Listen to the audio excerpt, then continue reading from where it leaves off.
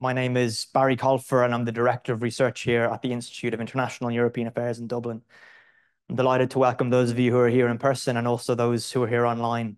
And I'm pointing over here because I was recently told I always pointed up here to welcome those who are joining online, but that's actually a light. So pointing at those at home, it's lovely to have you here. And for those who braved the weather today for posterity, because of course all of our events are recorded. This is a snow day in Dublin. So when we woke up with the giddy promise of a snow day and schools and creches around the country are closing, Geopolitics never closes. So the Institute remains open for business, and just a real sincere thanks to those, especially our speaker, obviously Nigel Inkster, but those of you who could come in as well, it's much appreciated. So we're delighted to be joined today by Nigel Inkster, who is formerly Director of Operations and Intelligence at MI6 and Senior Advisor for Cybersecurity in China at the International Institute for Strategic Studies, a truly eminent think tank in the think tank world. Nigel will provide an address on the topic of re-risking geopolitics. So Nigel's going to speak for about 20 minutes or so, and then, of course, we'll go to Q&A in the traditional format. So those who are here in attendance with us, you can raise your hand and a mic will come to you. And those of you who are online can use the Q&A function. And just a reminder that the discussion today is on the record, and you can participate in the discussion using the handle at IIEA as ever. So I'll now formally and briefly introduce Nigel Inkster before handing over to him.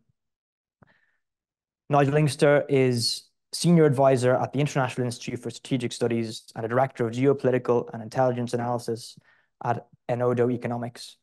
Previously, Nigel served as Director of Operations and Intelligence for MI6 and served on the board of MI6 for 7 years. In 2017, Inkster was appointed to the Global Commission on the Stability of Cyberspace, participating in the drafting of its 8 norms related to non-aggression in cyberspace. The author of The Great Decoupling, China, America, and the Struggle for Technological Supremacy in China's Cyber Power. Nigel's lifelong fascination with China started when he studied the language and culture at Oxford. I'm also delighted to say on the way up, Nigel told me he's currently listening to Ulysses, which we all know it's one of the great ways to access Joyce is to listen to him. So this is also a visceral experience for Nigel because he's in the middle of Joyce in Dublin, obviously, when making this address. So Nigel, great to have you here. I invite you to the podium. No. Well, firstly, thank you very much for inviting me to come here. I hadn't had much engagement, any engagement actually, with this institution, but I know it by reputation, and it's really nice to be here. And what a lovely building you have. Very interesting to reflect on the speed and scale with which geopolitics has come back to the fore. If I suggested maybe even 5 years ago that this was an appropriate topic for discussion, I think people would have been looking around nervously, wondering who had the number to summon the men in white coats. And certainly, I think for people in the private sector, international corporations, the return of geopolitics has come as a major and unwelcome shock. All of a sudden, the realization that actually you can't any longer expect to do business around the world as if you were in New York or Chicago has taken a while to assimilate. And my sense is that many private sector corporations are still struggling to come to terms with it. But the fact is, geopolitics is back after what, in effect, has been a 30-year holiday that we more or less enjoyed since the end of the Cold War. But if one looks, across the wider course of human history, it's actually the 30 years that we've just been through that is the anomaly, not the situation we're in now. For most of recorded history, major power confrontation has been the norm. And it's just taking us a little while to get back to an understanding of this. I grew up in the Cold War. It defined pretty much everything we did.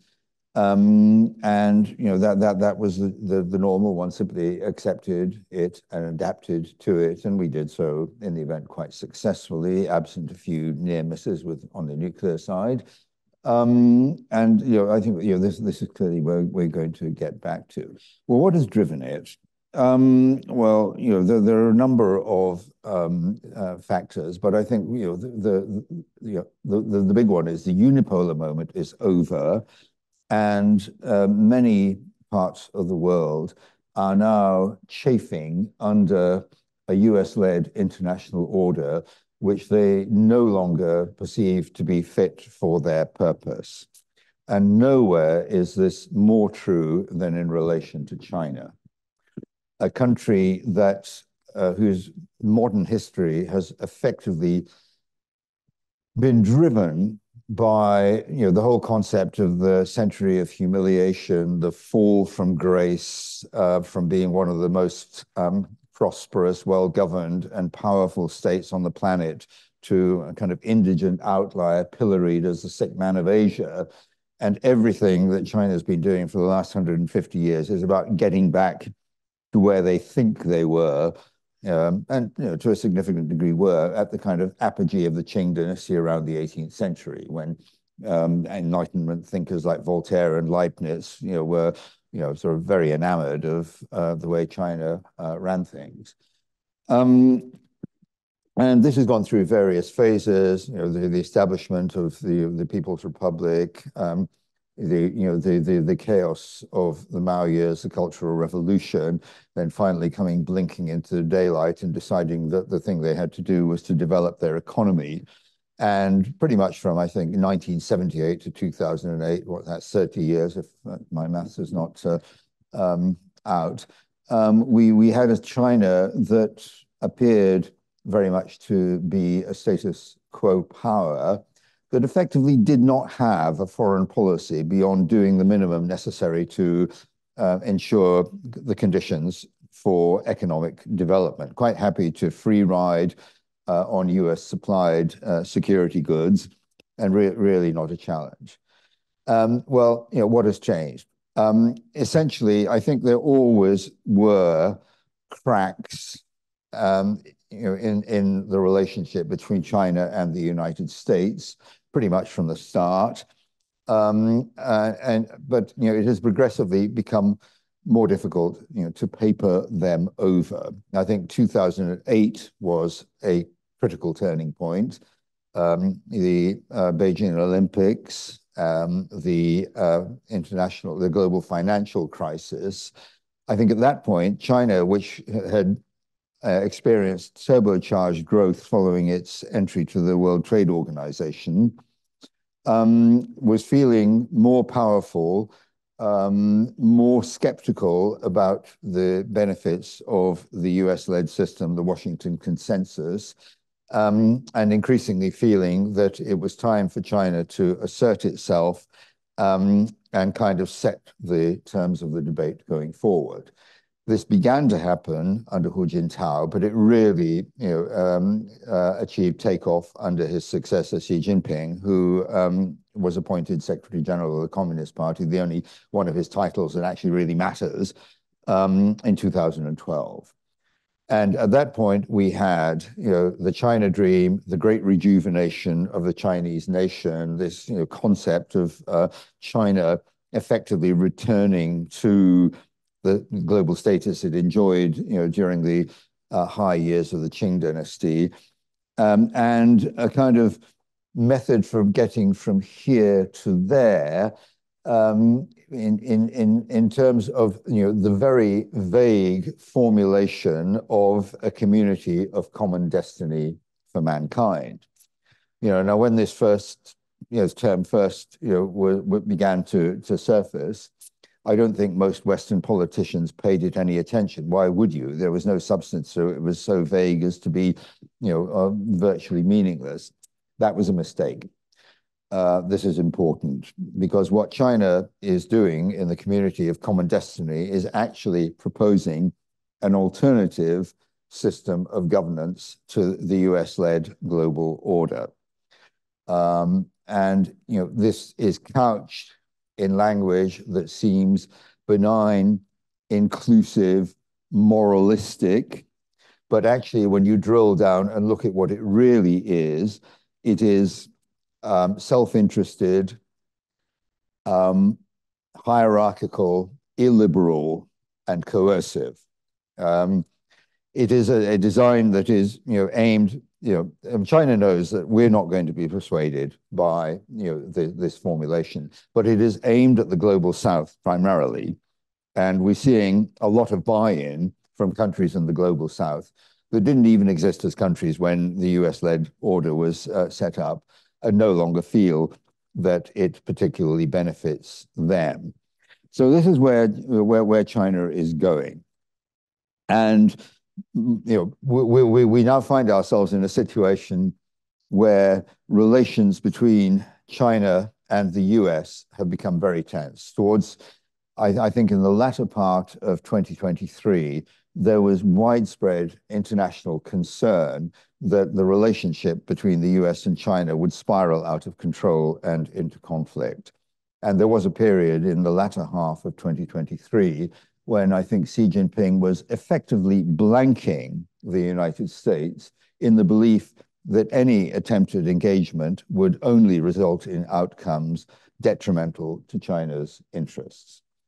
That has since changed to the extent that the two sides are now talking. Both have looked into the abyss, don't like what they see down there, and are making some efforts to at least manage the relationship and try to put a bottom under it. But the simple truth is that what divides these two great powers are issues of ideology, values, and geopolitical interests that are diametrically opposed and very, very difficult to resolve. And we're looking really at three areas here. What in Enodo Economics we come to call the three T's of trade, technology, and Taiwan.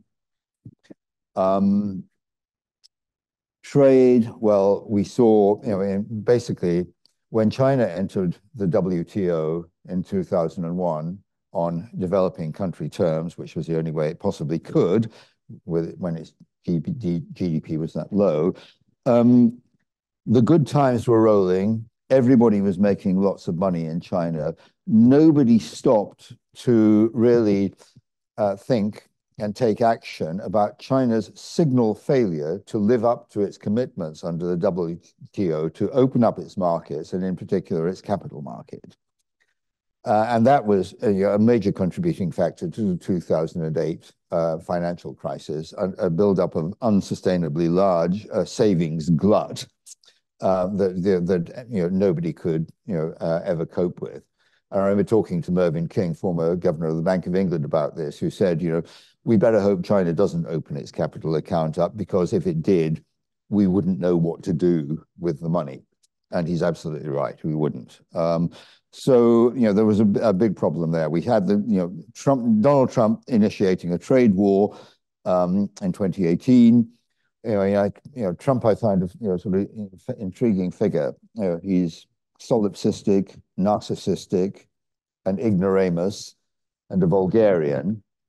But he's not stupid, and I think his instincts on China, although it was really a case of Trump arriving at the right answer for the wrong reason. He's a mercantilist. He sees international trade in zero-sum terms, and he persuaded himself that the US was being ripped off by China, and actually, in many respects, he was not wrong. How he went about dealing with it is another matter, but I think it probably was a moment to actually put a mark in the sand and say, this cannot be allowed to continue the way that it's going. And actually now, I think it's clear that China is looking to develop an alternative global trading system that is very much based on interaction with the global South. Again, that has become the focus of China's activities in these areas. Then there is technology. We saw China moving rapidly to industrialize and to embrace the benefits of information communications technologies, whilst recognizing their subversive potential. And the thing that surprised everybody was, Bill Clinton said, managing the internet is like trying to nail Jello to the wall. Well, the Chinese have managed to nail a lot of Jello to the wall and have really actually, managed to tame the internet to the point where they can't stop people from saying things they don't like, but they can damn well know who's saying them when, and they can come after them as and when it suits their purposes. China has established itself as a major player in the manufacture of information communication technology equipment. Major US corporations like Apple, Nvidia, Qualcomm derive a huge percentage of their annual revenue from trade with China and from manufacture in China, saving on costs. I think Qualcomm derives about something between 40 and 50% of its total revenue from China. It's really quite amazing. China has made itself a kind of global center of what one might term trailing edge semiconductors, 28 nanometers upwards. The US is now trying to rein on China's parade, preventing it from going further up the value chain, starting with Donald Trump with fifth generation mobile technology. We saw in 2018 that Chinese national champion Huawei was making a bid to become the kind of global supplier of choice on 5G technology, much of which was derived from US intellectual property, but it turned out that no US company could actually manufacture an end-to-end 5G system. The manufacturing had been so much outsourced that the US could no longer put it together. Well, I mean, sort of fairly crude coercive techniques were applied by the US to prevent allies and partners from moving to Huawei. And under Biden, we've seen an intensification of that policy under the so-called Sullivan Doctrine, Jake Sullivan's speech in 2022 to Eric Schmidt's Special Competitive Studies project, where he said, up until now, we've been content to just stay a couple of generations ahead in these technologies, but some of them are now so critical to national security interests that we have to establish as large a lead as possible. And this has been followed up by a fairly swingeing embargo on the sale of advanced semiconductors and the equipment for making them to China. And this is hurting, but at the same time, it's also paradoxically incentivizing China to double down on indigenous innovation. Most Chinese corporations in this game up until now wanted to have American technology because it was better, more advanced, more reliable. Now they find themselves at risk of being deprived of it. Their only alternative is to turn to Chinese suppliers. And we're now beginning to see, the sort of positive interaction between, design, implementation, feedback, which is, critical for, moving up the value chain. So I think most of us in the, who occupy that sort of interesting niche between China and technology, take the view that the US is not going to be able to, keep China down long term. The best they can hope to do is to kind of buy a decent interval to get themselves in a better position than they currently are in terms of diminishing reliance on Chinese manufacturing. And then the third T is Taiwan. An irredentist issue for China. Xi Jinping has said that the great rejuvenation of the Chinese nation cannot take place until national reunification has been achieved. Problem with that is that over the years, Taiwan has not been moving closer to China, it's been moving further away. And poll after poll indicates that more and more Taiwanese identify as Taiwanese and not Chinese, as was true of their parents, many of whom came with Chiang Kai-shek at the end of the Chinese Civil War.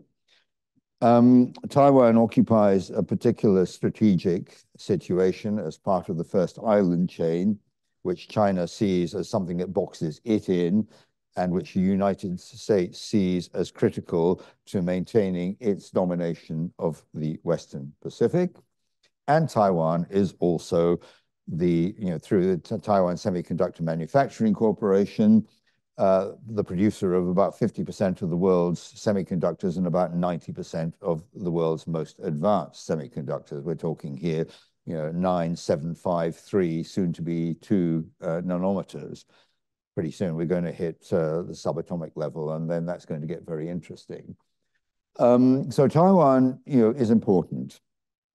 The Taiwanese talk about the Silicon Shield, TSMC. I've never been particularly persuaded by that argument, but it's one that has had currency.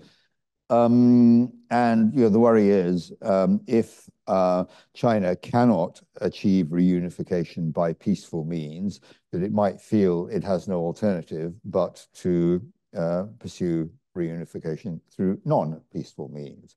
In Enodo Economics, we monitor this on a monthly basis using traditional classic intelligence analysis methodology. And at the moment, we reckon that the likelihoods 3 to 6 months of the use of military force is pretty low, about 15%. But that could change very easily and quickly under certain circumstances, particularly because since 2019, 2020, the United States under Trump, but also under Biden, has put pressure on China over Taiwan by increasing engagement, increasing defense sales, and generally just getting much more involved in dealings with Taiwan. The US position on intervening in the Taiwan Straits in the event of conflict has been one of strategic ambiguity, neither saying they would nor they wouldn't. But Joseph Biden in the last 2 years has at least 4 times, to my recollection, said that the US would intervene, even though on every occasion his officials have walked it back. I think when somebody said something 4 times, you kind of have to suspect that they might actually mean it. And this probably is the flashpoint that could most easily ignite between these 2 major powers, with consequences. I was tempted to say unpredictable, but they're not unpredictable. Actually, they're all too horribly predictable. And are likely to result in major discontinuities and interruptions of global supply chains that some estimates have put at $10 trillion just kind of for starters. And as we all know, when it comes to armed conflict, it is very rarely, if ever, over by Christmas. Once conflicts start, they tend to take on a life of their own dynamic.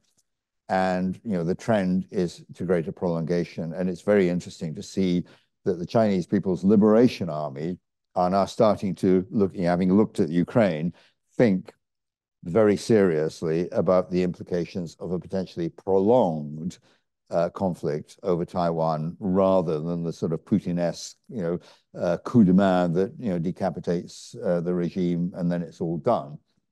So, we have this situation which kind of, in a sense, I always say when it comes to, global actors in today's world, a country like Russia is the weather, but a country like China is the climate. And I think, the contestation with the potential to, lapse into conflict between the US and China is probably the most consequential factor shaping today's geopolitics.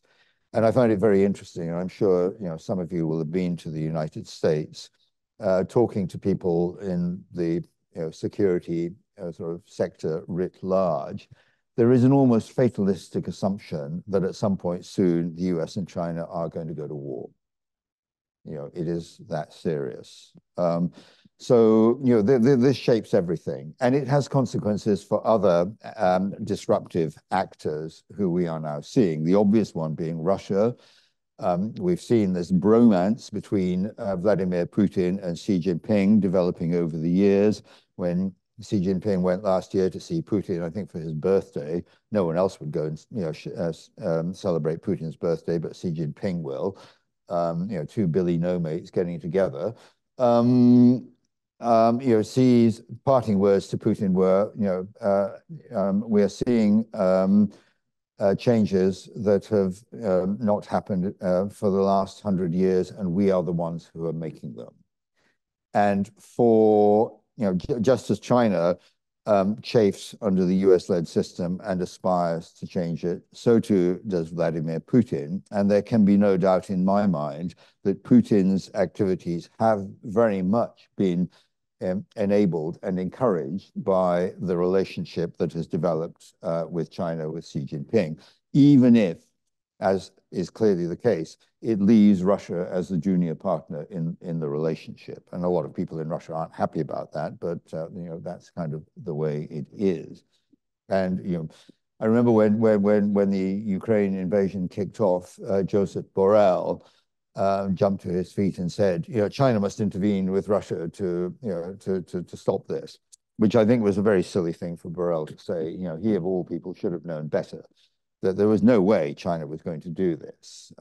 China has made its choices, and it's quite clear that it will stick by Russia pretty much through thick and thin. Although in China's defense, it has clearly intervened with Putin to say no nukes. That much I think we can be reasonably confident of, but anything else really. And I mean, nobody will ever know whether Xi Jinping knew that Putin was about to launch this invasion of Ukraine. The jury really is out. I suspect if Xi Jinping was told, he was given, so to speak, the Prozac version. It'll be a quick coup de main, 3 days tops, and you won't notice, you won't see the join. That's probably what he was told. And clearly, China's disconcerted about the way things have played out, but they're not going to change their position. Similarly, other malign actors are being emboldened. Iran, North Korea.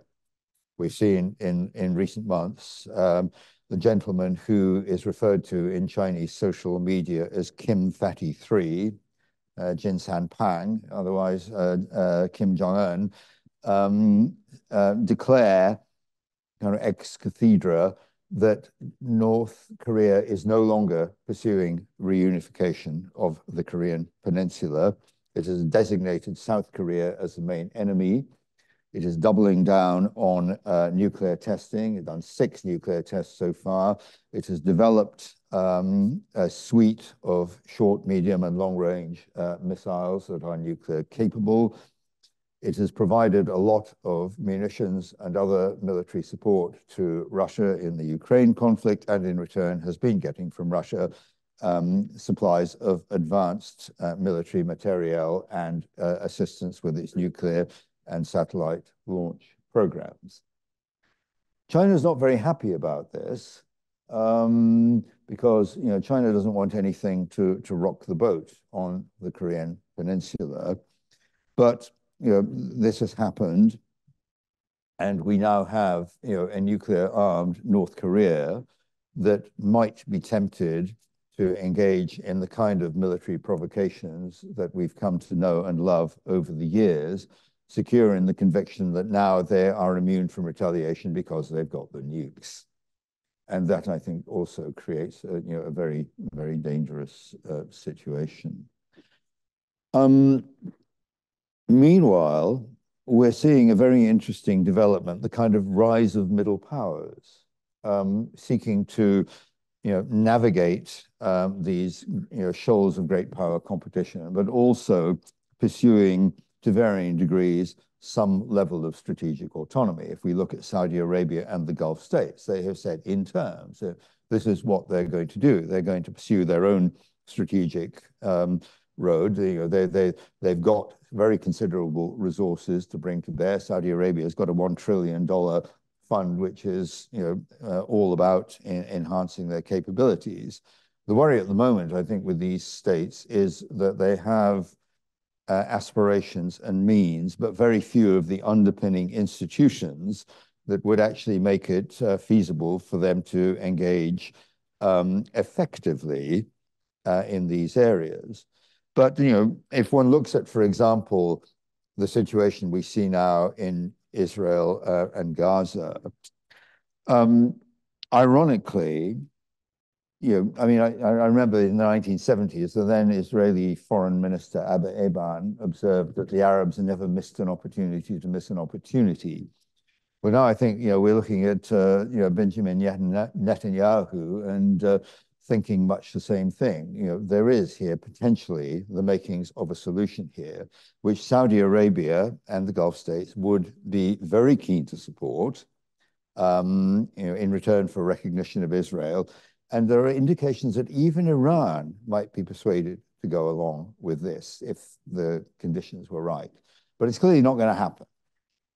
Netanyahu is enthralled to a group of right-wing lunatics who are keeping him in power and out of jail. And as long as that remains the case, we're not going to see any movement.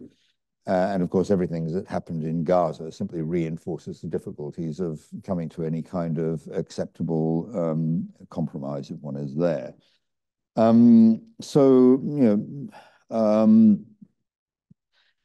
This comes at a time when the United States, now no longer dependent upon Middle Eastern oil supplies, effectively energy, not just energy self-sufficient, but now an exporter of energy. And of course, those exports that helped Europe get out from under Vladimir Putin's energy blackmail attempts, wants to get out of the Middle East so that it can concentrate its firepower on its major priority, which is China. And the $64,000 question in all of this, and I'll end with that because I've probably spoken for long enough, is the US presidential election. In a sense, I think in many ways, and this is particularly true of US-China competition, we're in a kind of phony war period where everybody is waiting to see what's going to happen at the end of 2024. And of course, the $64,000 question is what a Trump 2.0 administration might look like. On the one hand, we see evidence of significant move by Trump Republicans towards greater isolationism.